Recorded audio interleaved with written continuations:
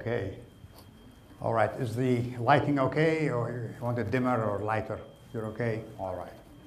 Okay, well, once again, thank you very much. And that's what I meant about sort of giving a lecture like a love affair. Sometimes it has ups and downs. But anyway. So, okay, so we're going to be talking about stem cells today and their use in treating various conditions. Okay, we are the Mississippi Stem Cell Treatment Center, and we are affiliated with the Cell Surgical Network and the California Stem Cell Treatment Center. The Cell Surgical Network was the first to study adipose-derived stem cells under IRB approved research protocols, and these are the institutional review board, so they are really important. And the California Stem Cell Treatment Center developed customized equipment to use in harvesting stem cells and processing and giving back to patients.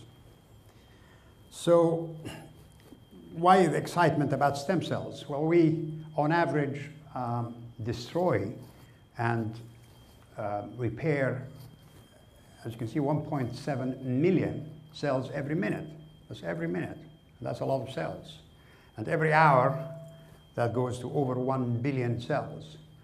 So if we cannot replace those, then obviously we die in a very, very short time. So some authorities say we possibly age as a result of not being able to replace those cells that die with time. And that's why we age and eventually die. So we spoke about regenerative medicine. What is regenerative medicine?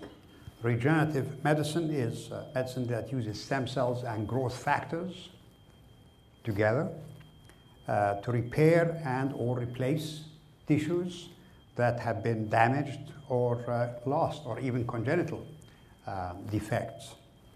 It recreates living, functional tissues, and it would stimulate previously irreparable organs to heal themselves, which is very exciting. So what is a stem cell? Well, there are two requirements for being a stem cell. First of all, it must be able to replicate, divide, and the other one, differentiate. These two are extremely important two functions of a stem cell. So in that first picture at the top, you can see all the cells are the same. They're dividing like mad. It takes about 4 cells to divide to form a new cell. And then in the next 4 pictures down here, you can see the differentiation. So there is division, and then there is differentiation into fat, bone, cartilage, muscle, and everything else. So this is a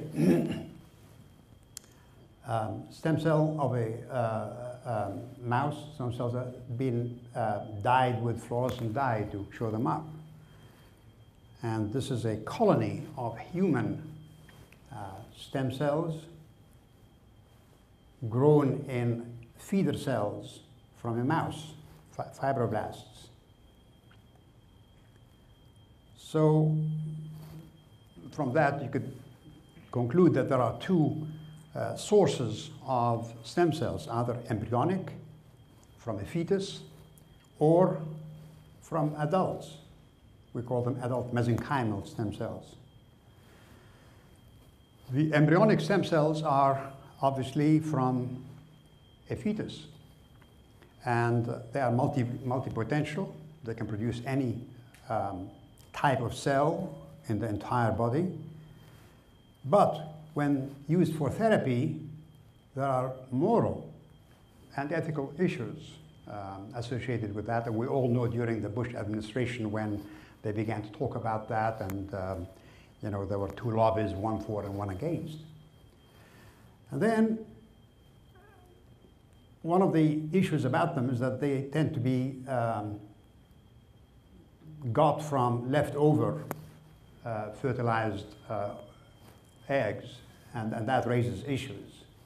And of course, you know, when human fetuses are aborted, embryos, they used to take those cells. Now they have problems also because they have a different DNA from the recipient, that's the patient, And of course, there is potential rejection. And also, they have a potential for forming tumors. Okay, and these are usually of the teratoma type. In other words, they have all different kinds of cells in them. So this is an artist's sort of impression of the fertilized egg, and then it divides into 2, 4, 8, and so on. And then it forms a blastula, and those cells of the blastula are multipotential. They're just stem cells, basically, and they can produce anything. So depending on the environment that they find themselves into, that they start producing the cells. So they can produce cardiac, muscle, blood cells, you name it. On the other hand, the adult stem cells, the mesenchymal stem cells, are found all over our bodies. They are multipotent, and they are found in the bone marrow, in fat, and everywhere else, in fact.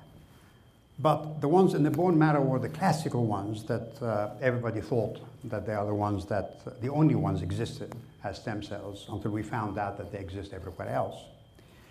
And the ones in the bone marrow, they keep producing a trickle of cells to replace the destroyed red blood cells and white blood cells. Now, it's important to realize that, I mean, most people know that a red cell lives about 120 days in the circulation, and it dies. It's destroyed by the spleen. Now, a white cell lives only about 12 hours. And that's a very, very short time. Now, all those need to be replaced, and there's a continual trickle of those stem cells to replace those cells that have been destroyed. So when these are used for therapy, there are no moral issues because we're taking them from the same person, giving them back to the same person. And there is no potential for rejection because they have the same DNA as the host. Okay, so they can differentiate into all cells of the body, you name it.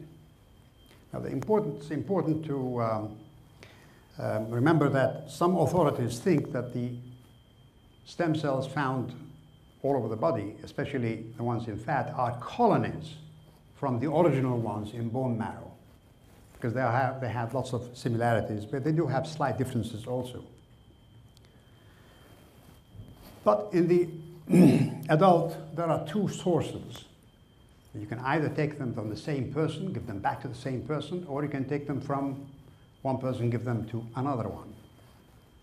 So if you take them from one person, give them to another one, we call that allogeneic, okay, from another human being. And that has a potential for rejection and for infection because it's a different DNA. Whereas when we're talking about the autogenous ones, from the same person, giving back to the same person, there are no issues. Moral, no rejection, and very, very low risk of bacterial or viral infection. Very low risk, hardly any.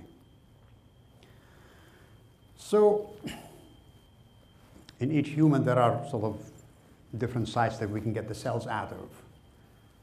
Bone marrow is the traditional one, but surprisingly, it doesn't have an awful lot of stem cells, contrary to what I used to think when I was a medical student. Now, only 1 in every 20,000 cells is a stem cell, whereas in fat, there is a lot more. And other tissues, they contain low numbers, including umbilical cord and spleen and liver and all those. So the bone marrow stem cells are easy to harvest under local anesthesia, and that's called a marrow aspirate. Now we can get up to about 20,000 stem cells per mil, and that might sound a lot, but it's not, because for a therapeutic result we need more than that. So we need to culture them for a few days or a few weeks to increase their numbers. We need to get the numbers up to about 2 or 3 million to effect a good result therapeutically. So patients need to return a few days later or a few weeks later for the treatment to be completed. Now, anecdotally, there are many good reports about those patients who have received bone marrow stem cells. There are good results obtained with them. But there are FDA issues, and we need to get approval for FDA for that, because the FDA will come into it if there is a drug issue, and that is a drug issue if you start culturing the cells in a lab and giving them several days, giving them back several days later. So then the FDA would be very interested in getting in, and that's why a lot of those have been done abroad where there is no FDA jurisdiction. So also there's something else about the bone marrow stem cells. Initially at birth, 1 in every 10,000 is a stem cell. But shortly after that, they begin to dwindle in numbers. And by the age of 80, there is only 1 in every 2 million, which is a stem cell. And that's not an awful lot. The adipose stem cells, on the other hand, the fat ones, we can harvest also under local anesthesia by liposuction, which is a little easier than attacking the bone marrow. And on average, we get well over 500,000 cells per mil of fat. And we can generally harvest a minimum of 25 milliliters of fat from even the thinnest of people. And of course, most people want us to take a lot more than simply a handful. So we can get a yield of well over 10 million, very easily, million cells. So harvesting, preparing, and deploying takes only a couple of hours, at most 3 hours. So also, it's less expensive than doing a bone marrow aspirate, because bone marrow aspirate, as we said earlier, you have to culture the cells to increase the numbers. So that costs money. So it's a lot cheaper to do the fat stem cells, and also requires less experience,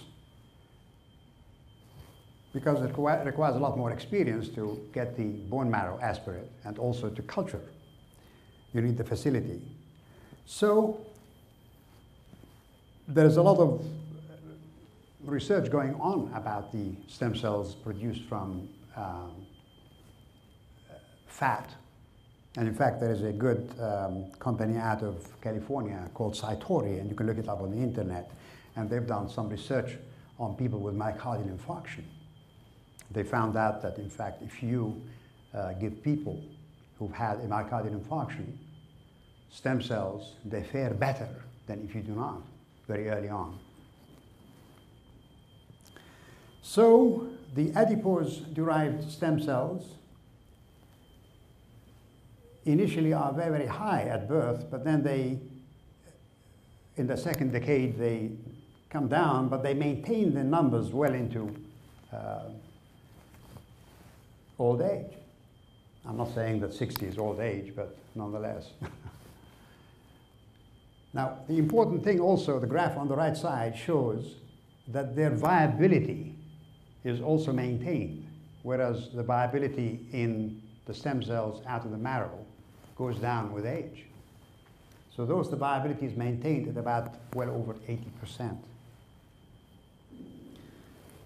So how do stem cells work? We've heard a lot about stem cells. How do they work? Well, they're dormant in the tissues if there is no damage or injury. They respond to tissue degeneration, injury, inflammation, or death, cell death. And they have this interesting phenomenon of homing in on areas of trouble, just like the police. And like white cells, when you get an injury in your finger, for example, infection, it swells up, and there's a lot of white cells there because they home in on this. And those cells have the same kind of property. Now, when the cells go there, they may turn into any needed tissue. And the stem cells may provide also messaging through growth factors and cytokines to repair damaged cells. Now, this all adds up to what? Not only stem cells, but soup containing stem cells and growth factors and cytokines and other things we don't know. But we found that it's all very beneficial. So this soup we call stromal vascular fraction, which is, as I said, composed of stem cells, several known growth factors, and a growth factor is a polypeptide, a protein, which signals an action to the cell. And there are probably several unknown growth factors which we'll be discovering with time. So the property of this soup is that it's regenerative, it's anti-inflammatory, it's immunomodulatory. So when it's injected into joints, just like steroid, it has a lot of benefit.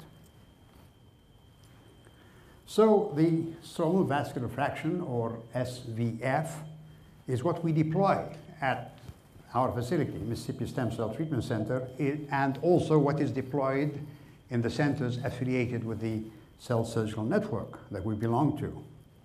It's also the same stuff which is deployed in Japan, Germany, Russia, and Korea. So the stem cell, SVF is part of the fat, which is rich in adult mesenchymal stem cells and natural growth factors and cytokines. So what are the advantages of giving SVF as a source of stem cells over stem cells, purified stem cells by themselves, isolated? Well, for starters, we get much, much higher yield, which we need for the therapeutic dose. It's very safe. It's autogenous. We take it on the same patient, own cells, give it back, no risk of rejection or disease being transferred. They're very versatile. They have a wide spectrum of action because of the growth factors as well as the stem cells. And they're anti-inflammatory, regenerative, and they do everything. And there are no ethical issues attached to this because we're not using embryos. You're using your own cells. They're easy to obtain, simple procedure, and potentially all those 500,000 liposuctions taking place every year throughout the United States, that fat can be saved if and when the organization is complete with regard to that, so that for the same person, years down the road, they can use them if they're frozen. So why inject additional stem cells, since we said earlier that we do have our own stem cells present, and they're dormant, or they need to be, is to be woken up? Well, there is this phenomenon of bioavailability, and the dormant cells need to be woken up, and they need to be made available to the damaged tissues. And their numbers in most areas are not high, so that when you inject more, then that spurs them into action. So when additional stem cells and growth factors are added to tissues in large numbers, then they can effect a therapeutic change. They do exert local as well as systemic properties, so that if you give the stuff intravenously, then you do see effects everywhere. So it's not only because of stem cells, but probably because of the growth factors and the cytokines. This is a very, very interesting couple of pictures here, and they show some interesting stuff. Now, this is a gamma camera whole body scan of a patient with cerebellar atrophy. And they have been given the stem cells tagged with technetium-99 for the radioactive tracing, so that we can trace them. You can see how here they've gone to the head of the right femur, the right hip joint, because there is a problem there. They didn't go to the left side. Okay, so that's very, very interesting.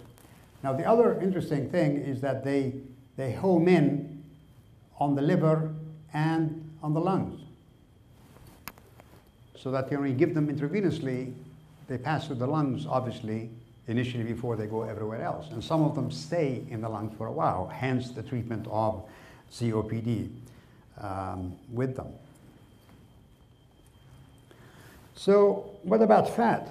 Fat, I mean, we heard a lot about fat. So fat, 1 gram of fat on average contains 4 million cells. 1 million of those are adipocytes, fat cells.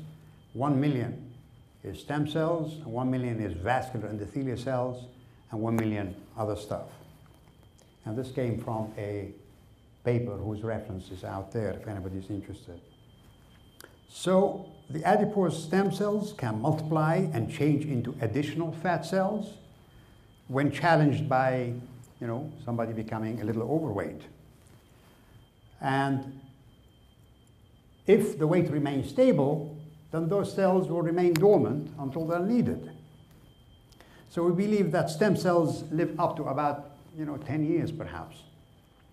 And the stem cells, when they are separated from fat, as we do when we use them, then they are basically stem cells. Okay, so how do we prepare the stromal vascular fraction for treatment? Okay, first of all, we harvest the fat from either the belly or from the thigh under local anesthesia. Then we centrifuge the fat to concentrate it. We add an enzyme to digest the attachment between the cells, collagen.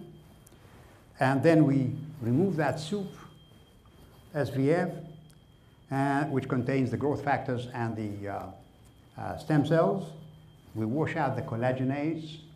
It's very important to do that to conform with FDA regulations. And then we deploy what we have in our hand. So how do we prepare it? It's very important to have this syringe. It's a single-use syringe. It's very expensive. It's made by this company in South Korea.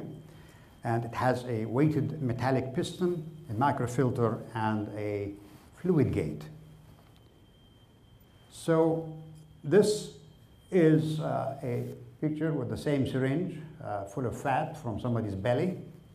Okay, it was a mini liposuction. It's a completely closed system, and we use the techniques of Drs. Lee and Yoshimura. Yoshimura is from Japan and Lee from South Korea. And it's a completely sterile procedure. Okay, and we can take it out of the thigh. This is somebody's thigh. Okay, the head's over there, and this is the thigh. So we can take it from anywhere. We put it in this centrifuge, and this was designed especially in South Korea. As you can see, it's called LipoKit, and it has a port for suction as well, so we can use it to do liposuction. And you can see this is what we get out from the patient, the lipid, the fat. That's 24 karat gold. And then we put it in the centrifuge, and that separates into 3 layers. And that's the piston we mentioned earlier. Now this is the fat here, and this is the infranatant, and that's literally liquid oil, just like the one you buy to cook with. So we decant that to start with, then we get rid of that, and we use the fat, and then we add enzyme to it. Incubate it, then separate the fat from the stem cell mix, the soup, wash it, and that's what we get. Okay, so that's what we get. So this is it. So now we have the liquid in our hand. What do we do with it? Well, we've got to first of all find out exactly how many cells there are in it. So we need to know the quantity and the quality, the viability of those cells. So for that, we use a counting system, which is called the Countess cell counter, made by this company here. It's simple. It provides cell counts and uses a dye, trypan blue, to determine the viability. And you'll see in a minute how.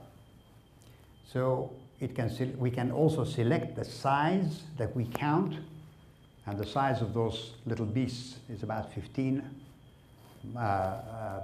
microns.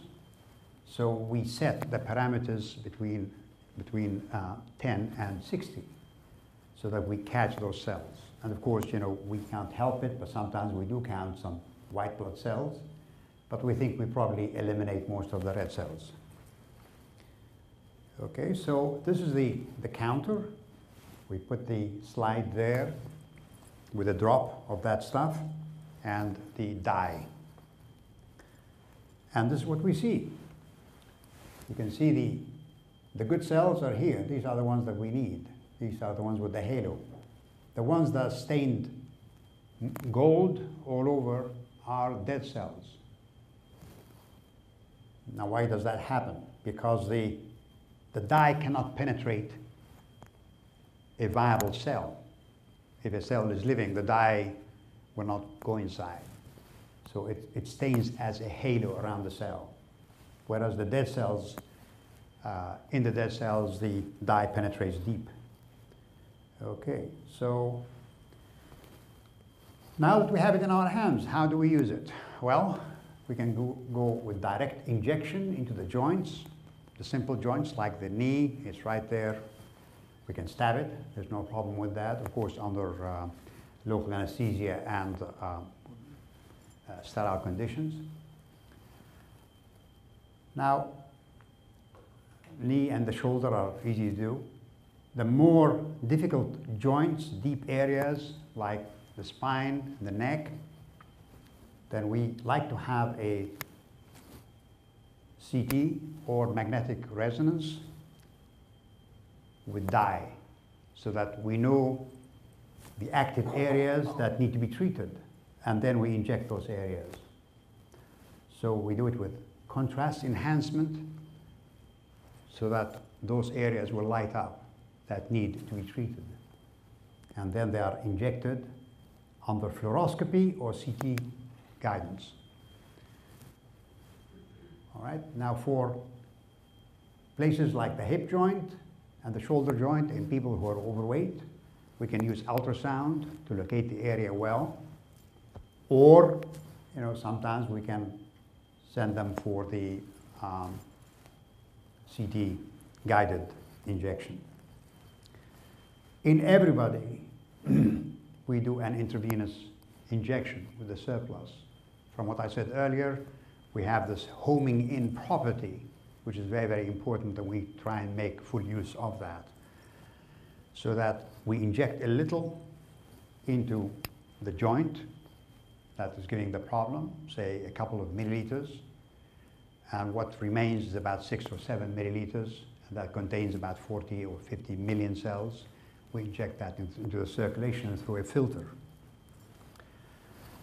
So in people with peripheral vascular disease and ulcers in the legs that do not heal, then we can inject directly into those areas.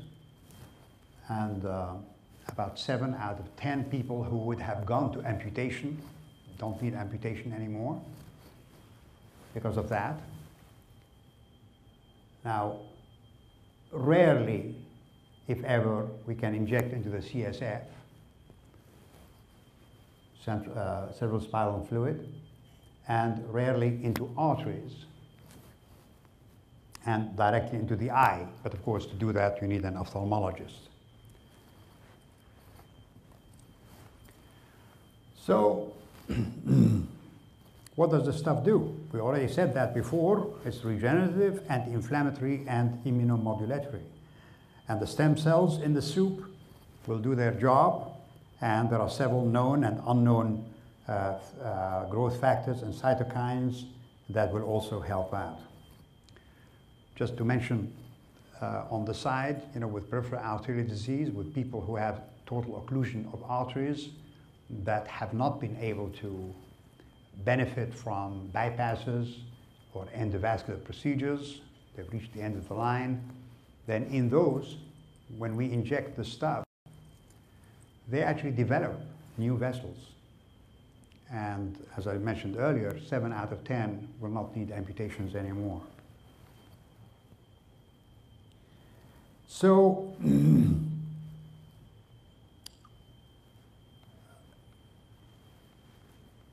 eventually we're going to have to grow some of those cells because demand will probably increase. It'll probably increase exponentially over the next few years. And we already have one medical board, the Texas Medical Board, that has actually sanctioned, they allowed the use of stem cells. So at least one board in the United States has now allowed stem cells to be used, basically, legally. Okay. So eventually I can foresee that lots of people will donate their fat, and that goes into a stem cell bank. And if they do have a problem, develop a problem later on in life, they can probably get that. So what can stem cells be used for? Well, there's a nice list there of almost everything in the body that you can use the stem cells for. Okay, we'll start with some orthopedics here, and you can see that you can use them for spinal and arthritic joints, chronic backs, shoulders, even sports injuries, tendons and ligaments.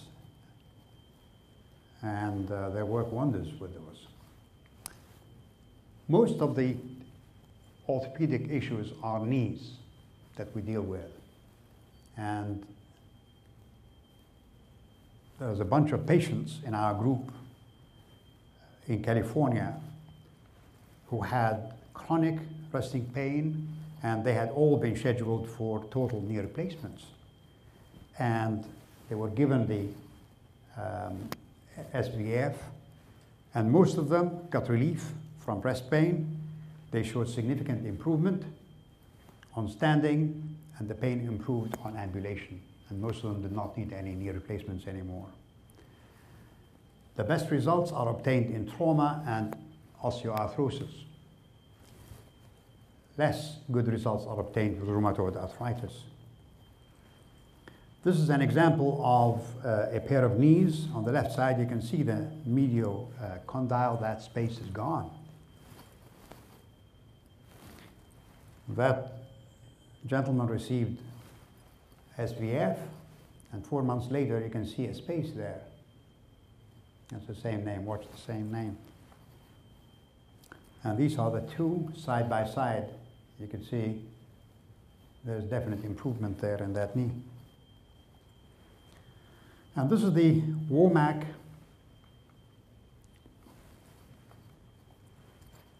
scale from Canada, which talks about pain, stiffness, and function. And you can see there's definite improvement in all three. What about the cardiopulmonary diseases?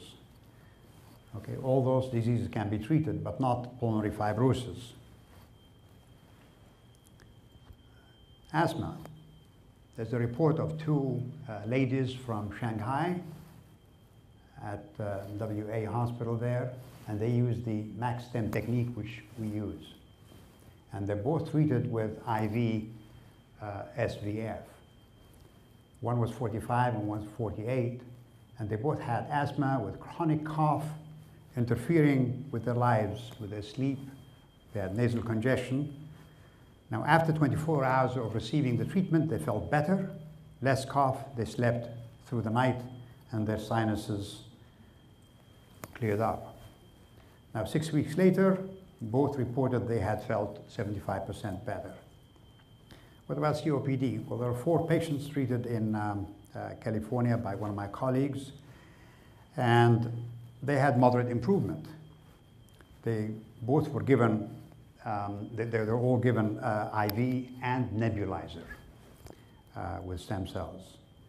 One of them had been told that he had 1 month to live in November 2011, and he was last heard of in March 2012, and he was still alive and what's more important, he was going out without oxygen.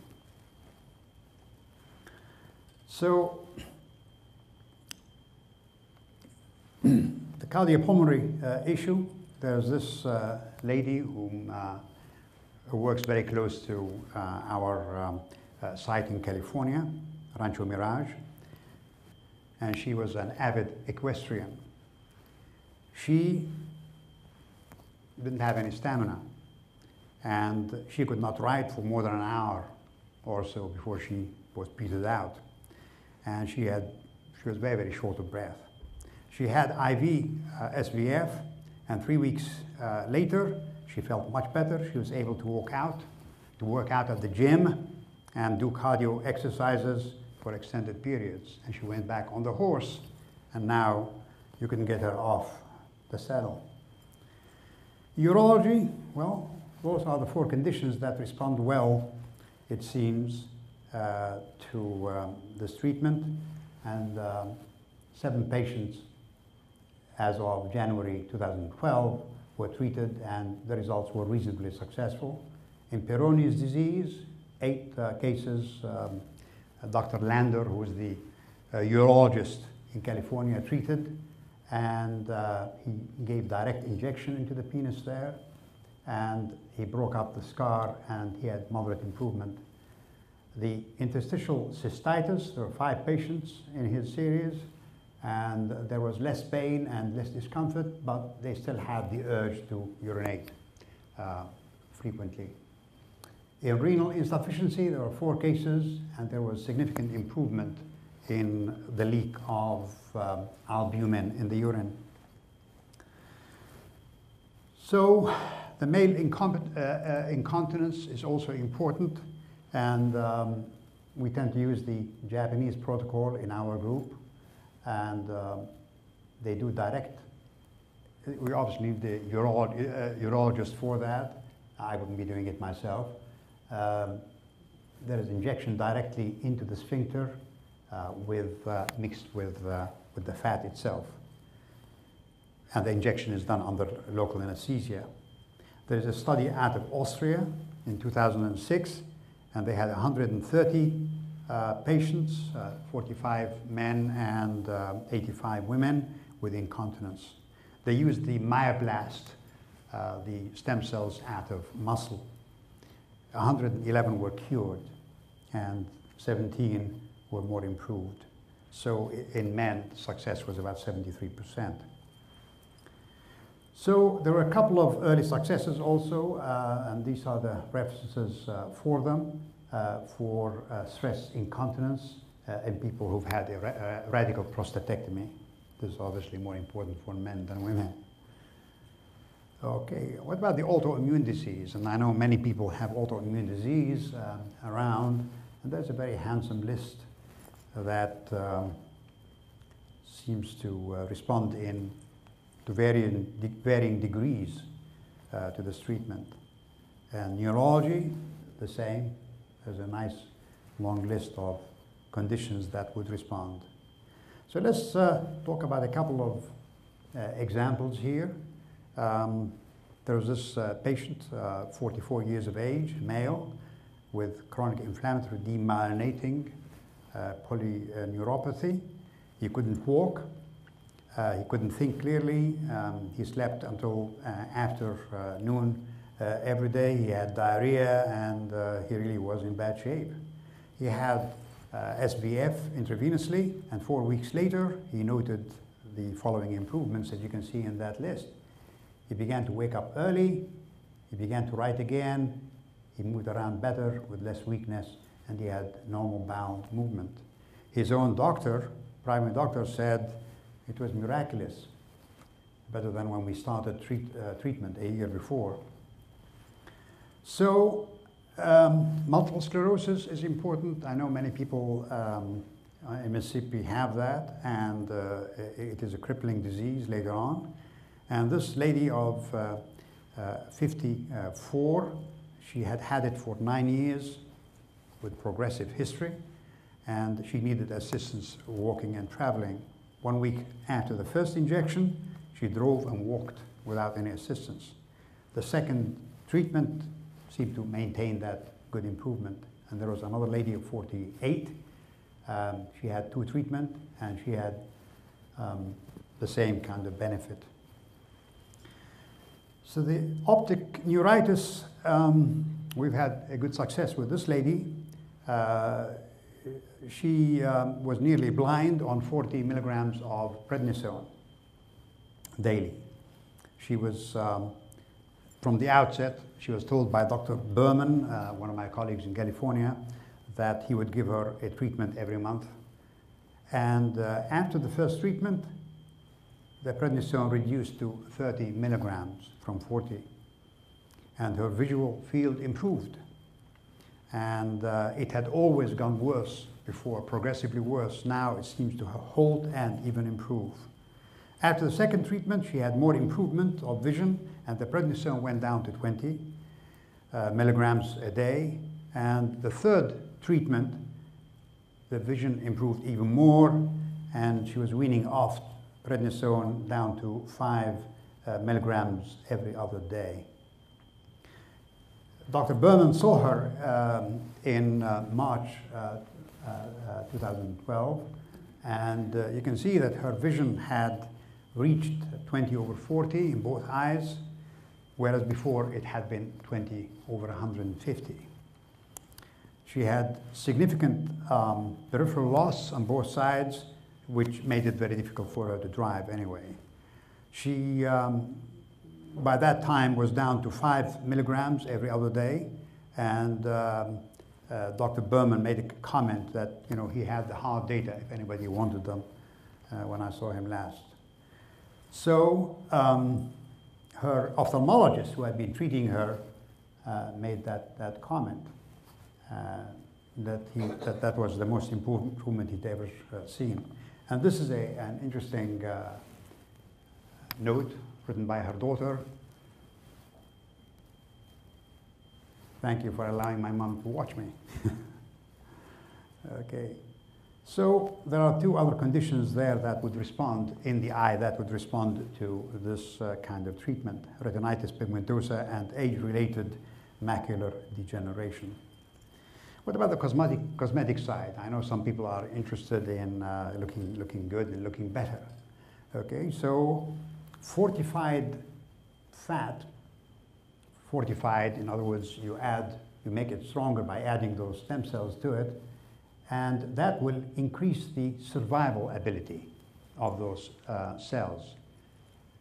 Transferring cells, fat cells, just like doing a graft, and the graft needs a blood supply to be able to survive. And very often, those cells do not survive. So mixing them with stem cells will increase the viability. You may be able to use stem cells to grow hair, and we may be able to improve the skin quality by injecting the stem cells as well. And of course, we can delay aging, but we're not very sure about that yet, but I think that would probably come in the future. So fat grafting, according to Yoshimura, who probably has done more work on this than anybody else in Japan, and his idea is that sort of host, the host where you transfer the fat to, whether it be in the same person or another person, is low in oxygen. So the graft cells, the fat graft cells, will suffer hypoxia, little oxygen, and they will tend to die within 24 hours, if not oxygenated. Stem cells, on the other hand, live at least 72 hours. They are much more resilient. And in that space of time, they are able to produce more blood blood vessels, tiny blood vessels, which can actually bring a blood supply to those cells. We call that angiogenic.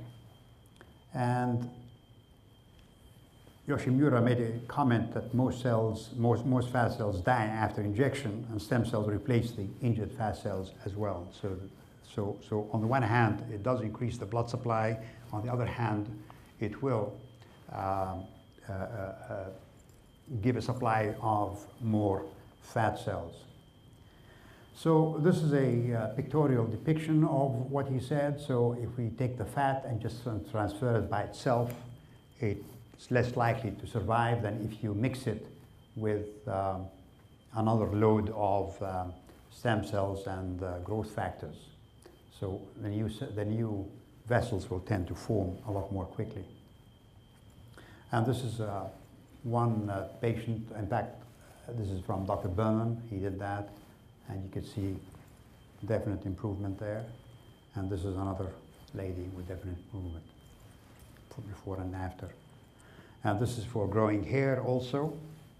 It's before and after, before and after.